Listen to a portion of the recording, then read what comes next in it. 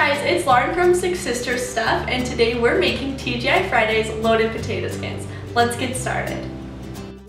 We're starting with 3 potatoes that we've baked at 425 for about 30 minutes. These are just seasoned with salt and pepper and a little bit of olive oil.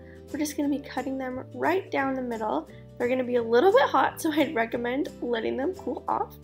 Then we're just going to scoop out the middle of the potato. You're going to want to leave about 1/4 of an inch around for the crust. The thinner the crust, the more crispy it's going to be, so keep that in mind. I'm just scooping these out and putting them in a bowl next to me. You don't need them for this recipe, so you're welcome to do whatever you would like with them. After we've got all of those hollowed out, I'm just going to be taking 1 tablespoon of melted butter and spreading it on the inside of the potatoes. This is going to help them get really crispy when we stick them back in the oven.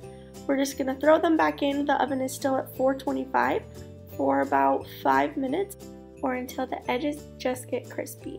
Then we're just going to load those up with cheese and everyone's favorite, bacon. You can't have enough cheese and bacon, so feel free to fill those potatoes up.